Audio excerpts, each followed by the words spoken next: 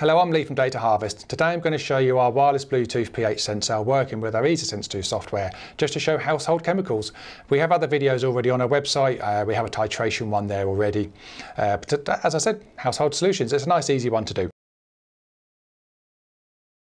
So, our pH sensor here is USB and Bluetooth, like all our new wireless Bluetooth sensors are. To turn it on, you just hold the button down the bottom for 2 seconds. It starts to flash, and it's now broadcasting Bluetooth.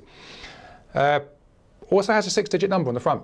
So when you go to our EasySense 2 software and you want to connect to one of our Bluetooth sensors, you'll click on there, it'll come up with the name of the sensor, i.e. pH, and then give you that 6-digit number. So you will not, hopefully, log on to somebody else's that you shouldn't do. If you do, it takes 5 seconds to disconnect and reconnect again, so it's ever so easy. So now I'm going to go and open the EasySense 2 software up. Now let's see if there's anybody else in here. We've got some other colleagues using some other stuff in the building as well, but we want the pH one, and that one does finish on the N714. So we click connect. As I said, just takes a couple of seconds to actually connect. And we're now connected. So we now click away. Now for this experiment, I want to have 2 graphs. I want to have a bar chart on one side and I want to have a table on the other. So what I'm going to do to start off with though, I'm going to tell it to run snapshot. What snapshot means is it's only going to take a reading when I click on take sample. I don't want continuous data, I don't want loads of readings. I just don't need those when I'm having a snapshot in 3 different places for this experiment. So I'm going to set the graph up as 2 graphs. The first one is going to be a bar chart. The second one is going to be a table, which also has a comment box, so I can then type in the solutions I'm doing. We have tap water, vinegar and cola. So we just have those 3 on there, so that's all up and running. I now click the start button.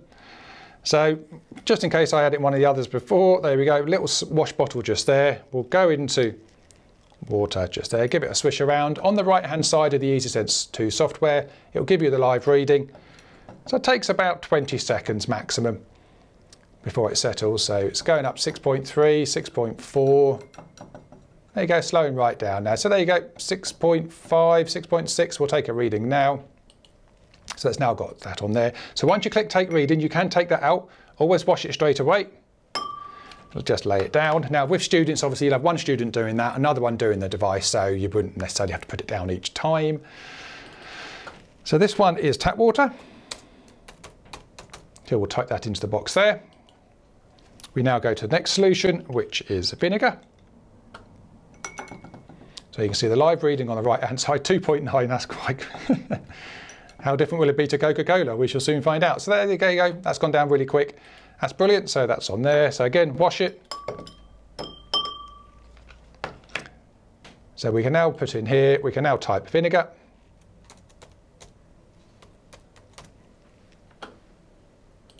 And the last one we're going to do is Coca-Cola. So we now pop this in here. You notice I'm not clicking stop. It's running continuous because I can take as many snapshot samples as I like now. Now, would you believe the Coca-Cola is pretty much the same as the vinegar? Oh, that's rather worrying, isn't it? So we now take a sample. Just put that there, and we're now going to type in here now, cola. So we now have the 3 readings, the 3 bar charts. If I click stop now, it now auto scales and fills the screen with the bar charts as well. Now, of course, you could have lots of other ones. You could have some more tap water with vinegar in it, with lemon juice, whatever you wanted around the house. The whole point of our videos is to get you up and running, show you how easy it is to do it. You can then put whatever selection of sample solutions that you want to do in front of you.